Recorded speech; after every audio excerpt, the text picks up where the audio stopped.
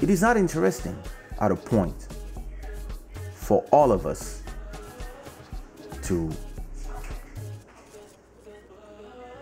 it's not interesting to be alone at 1,000. If you're alone at 1,000, you cannot build with anybody. And a lot of us are happy to be at 1,000 and to leave everybody at 10. And they're happy to leave everybody at 10 because they're scared that somebody will come and take their chair. And it comes to a point where what you have to learn to do is understand that when you are at 1,000, if there's another 10 people who you know are good people and they also have 1,000, if you are 10 people at 1,000, it means 10,000. If you are worth 10,000, you can do way more together than all by yourself.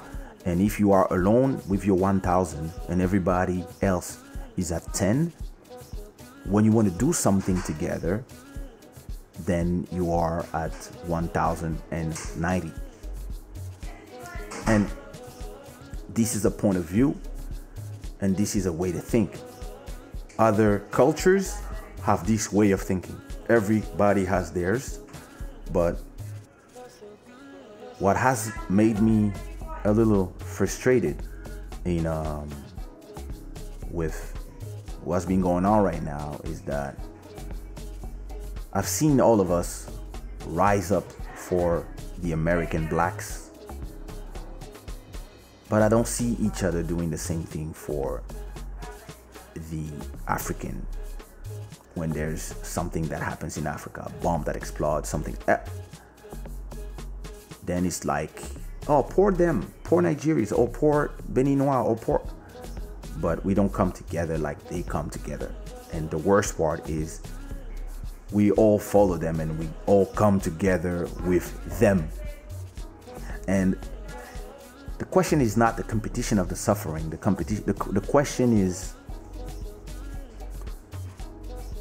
how America, and even in a way in their suffering, they are privileged. And understand what I'm saying.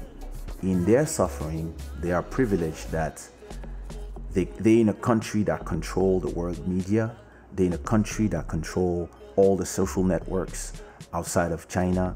They are in a country that control the media because the CNNs and the MSNBCs and all the YouTubes and all the things that you see around the world are controlled by Americans.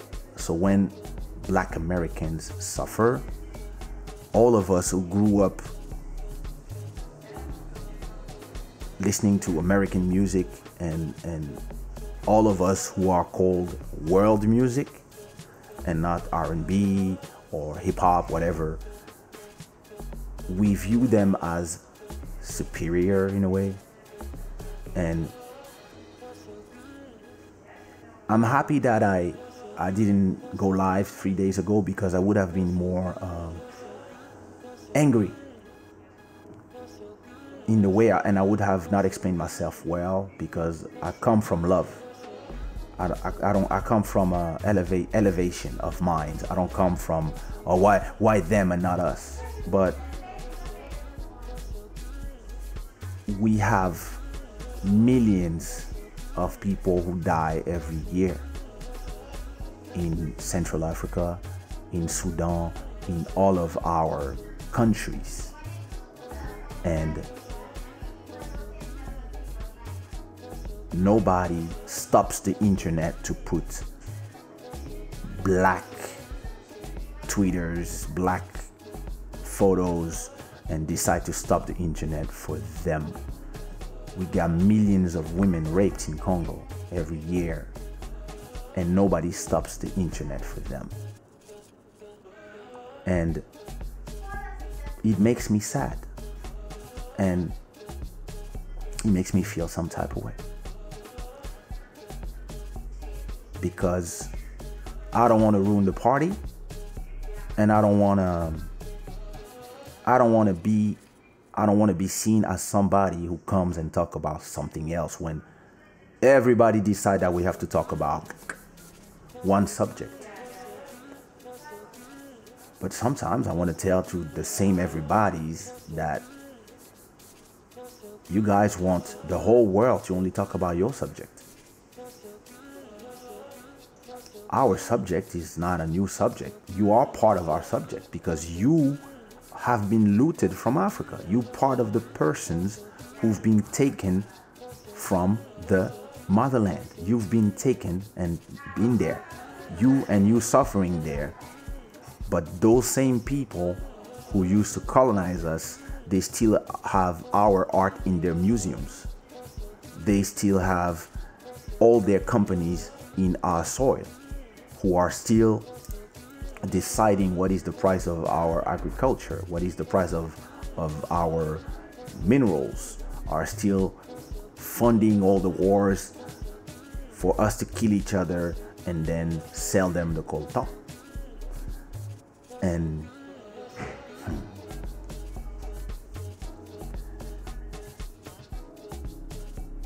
And then, because they are part of a country that control the media of the world,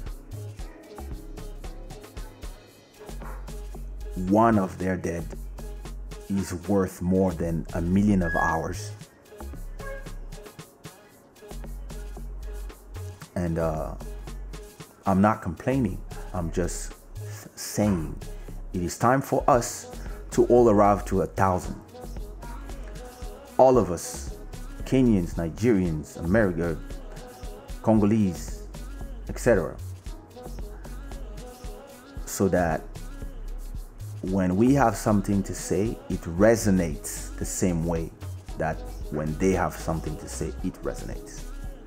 It is important that we learn from this moment, and that people like me who have a different vision of the world don't feel like what is going on right now is like, oh, look at this emulation of. No, I look at everybody that is following as followers. Hello, Yada. I look at these people as, yeah, you follow the lead. It is time for us to be able to follow our lead and to be able to be treated as equals when they need us. They will say, yo, you guys as powerful as us. We need a change. Please come with us.